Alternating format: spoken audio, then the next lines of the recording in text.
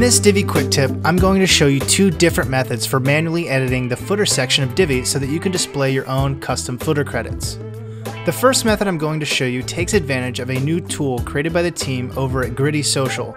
That's gritty-social.com, called, aptly enough, the Divi Child Theme Builder.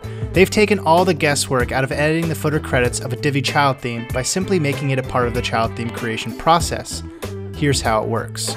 First, head over to divi.space/Divi Child Theme Builder.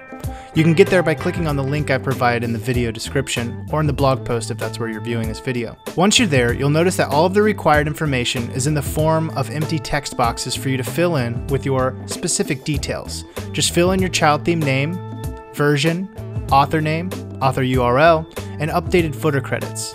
You can also upload a custom image to appear as the installed theme thumbnail in your WordPress installed themes section, as well as any custom CSS you might want to migrate from your Divi parent theme to your Divi child theme.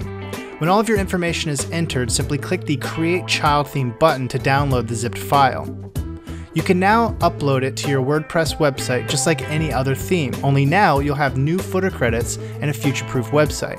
Okay, so that is method number one. For our second method, I'm going to show you how to edit your footer credits the 100% manual way. To be honest, I'm not entirely sure why someone wouldn't want to use the new Divi Child Theme Builder, but if that's you, we've still got you covered. Here's what you do. First, you need to create a child theme. There are a number of ways that you can do this. You can manually create a child theme by following Nick's blog post tutorial, or you can use any one of a number of plugins and tools designed for creating child themes quickly and easily, some with just a single click. For your convenience, I've linked Nick's tutorial and a few recommended plugins and tools in the video description. When creating your child theme, you will want to make sure that you have copied the footer.php file from your Divi themes file into your child theme files. Now, when you upload your new child theme to WordPress and activate it, you can navigate to Appearance, Editor, footer.php, and make your desired edits. All you have to do is find the text from the current footer credits and swap out your preferred text.